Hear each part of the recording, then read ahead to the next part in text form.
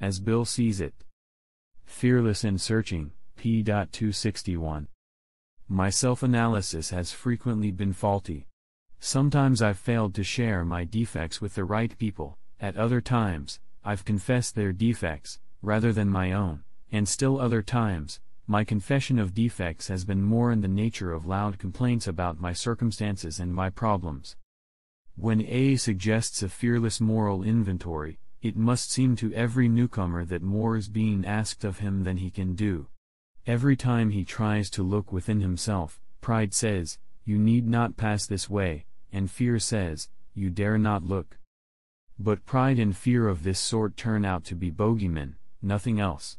Once we have a complete willingness to take inventory, and exert ourselves to do the job thoroughly, a wonderful light falls upon this foggy scene.